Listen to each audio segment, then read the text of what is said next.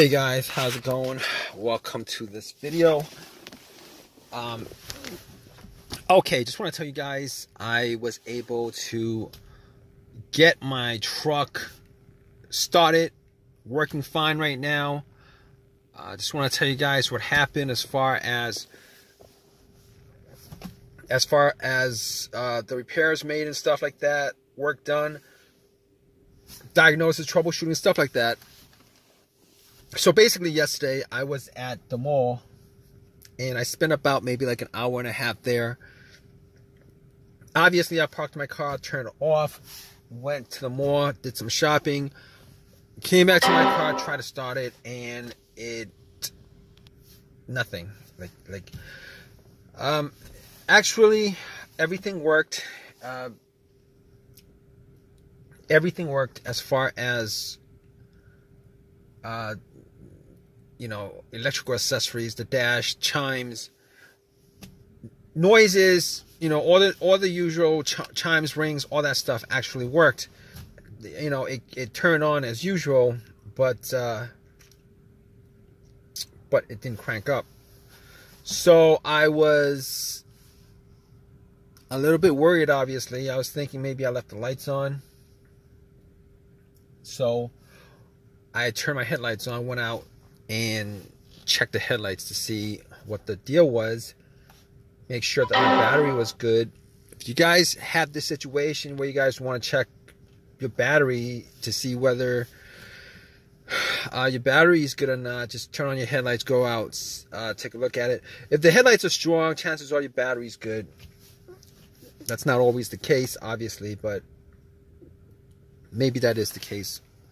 But anyway, that's not the end of the test as far as the battery is concerned. Normally, if the headlights are bright, even if the battery was a little bit weak, you should be able to get like a slow crank from it. I wasn't able to get a slow crank from it, so I was like, okay, can't be 100% sure it's not the battery. So I kind of looked around, and the terminals were a bit corroded with some white bluish stuff on it, and on top of that, terminals were a bit loose, and I knew they were loose because this actually happened a couple of times over the last month, and after trying to start it 6-7 times, it worked previously. And a lot of times it was because I wiggled the terminal. Sorry, this time around, I was going to clean the terminal. I didn't clean the terminal previously, so I had a can of Coke and poured some Coke on the terminal, had some paper towel, wiped it, popped it back on, and they were tight enough. They were tight enough, not super tight, but they were tight enough, so I popped it on. Didn't have anything to tighten it. But went back, tried to turn it on, and nothing. Did not get a single thing from it. Everything worked pretty good though. Radio, blow motor, everything works fine except it wouldn't crank. So at that point I was like, okay, what else could I check? What else could I check? So I was looking at the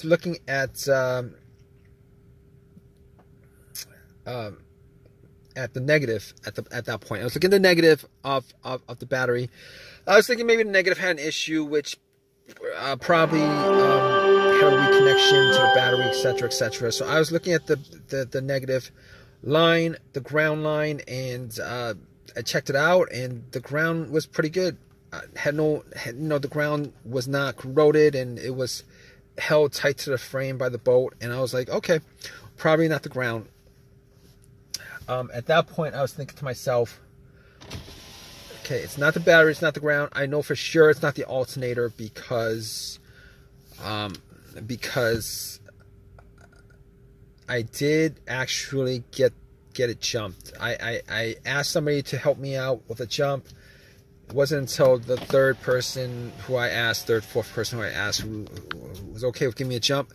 I did the jump and still had the same issue. Had the cables on for like 2 minutes, still had the same issue. So I knew it wasn't the alternator, because if it was the alternator, you know, if it was the alternator, the car would have, it would have worked, and it would have worked. It would have turned over, at least crank, turn over. I didn't hear any of that except for a click. So at that point, I was like, okay, fine. It's not the alternator, not the battery, not the ground. What else could it be? Thought it may have been the fuse. Could have been a relay. And I was thinking it might have been the relay, but I must have tried to start it at least 15 times, and all 15 times I always heard like a faint click, like a click, click, click.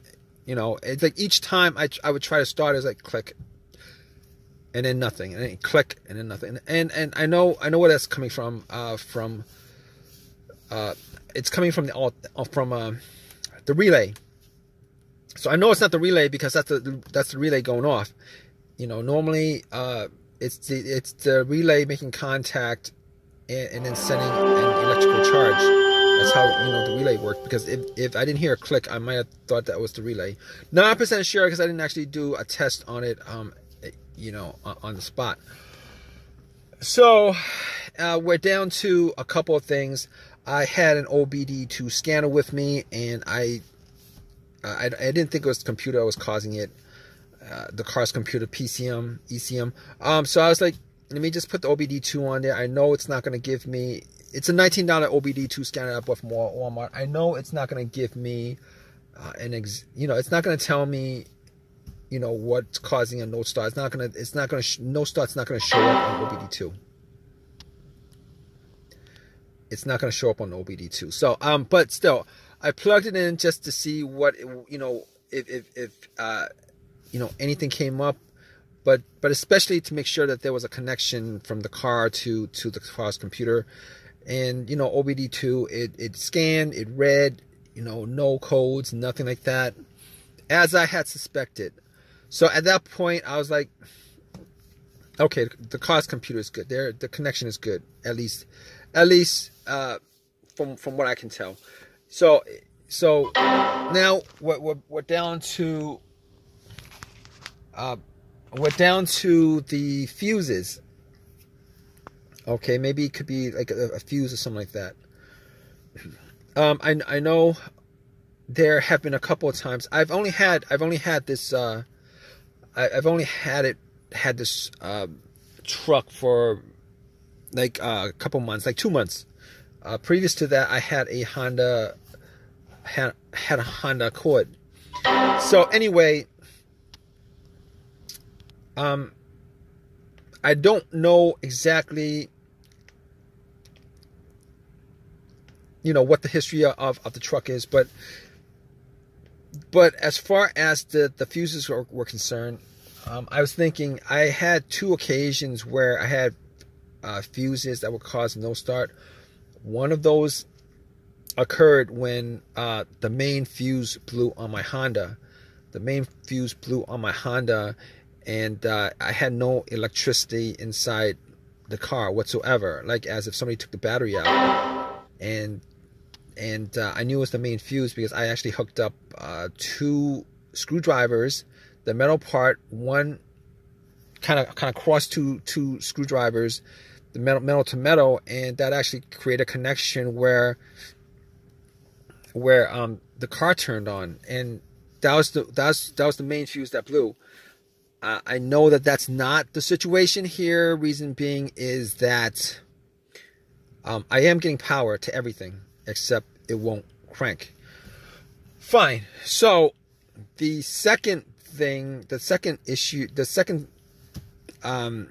fuse issue that caused a no start, I had with an Acura, and that car would crank, but it would not turn over. It would crank, but it won't turn over. So what I did was, I think I swapped out the fuse for the fuel pump or the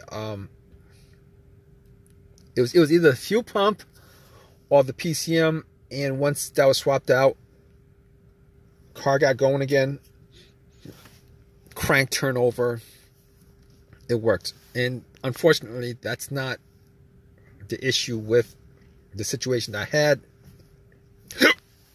Oh man, I gotta drink something. But that wasn't the situation, because I wasn't able to crank it all. Okay, I'm getting power, not able to crank. So I was like, okay, that's pretty much as far as the fuse is concerned. I can pretty much, leave that out. Trouble, as far as diagnosis is concerned, probably not the fuses. So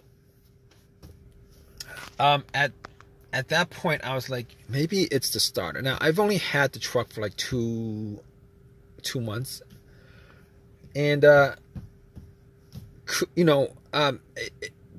probably was the starter. As far as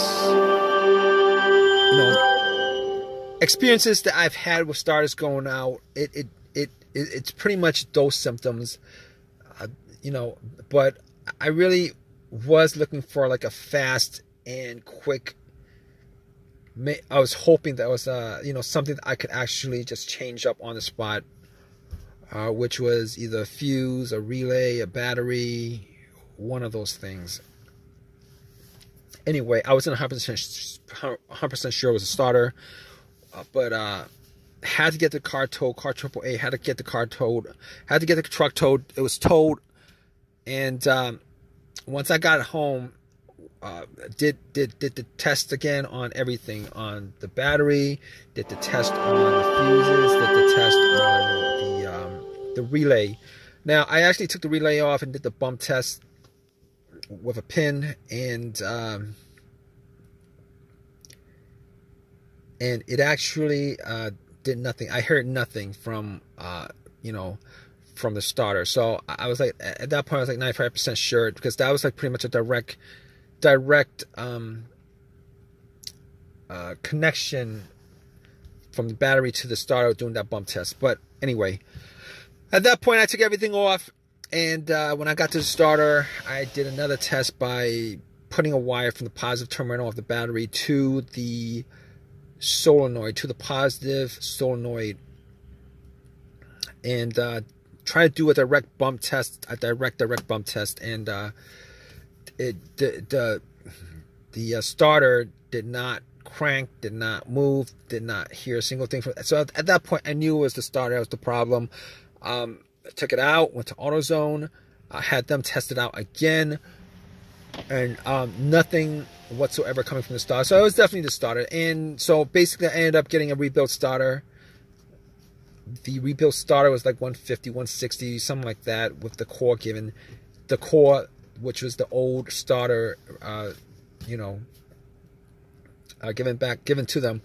And popped it in, and it started up, and I haven't had issues since.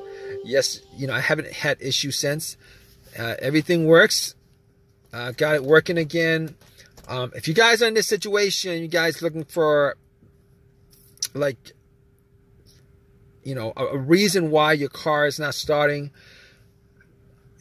just do the whole troubleshooting that I did as far as the battery, the fuse, the relay, the ground wire, all those things. I know I probably left out a couple of things, maybe the ignition, but I actually changed the key fob key. It could, but still you probably could figure out, like 90% of the time, you could probably figure out, your issues with your car with that particular situation. Whatever your situation is. Anyway, I hope this has helped you guys out as far as your issue. If you have any comments, please leave a comment in the comment section. Please subscribe. Please give me a thumbs up. Hope this has helped you guys out in some way, since you guys are probably watching this video just for just to get some help on your situation. All right, guys. All right, take care.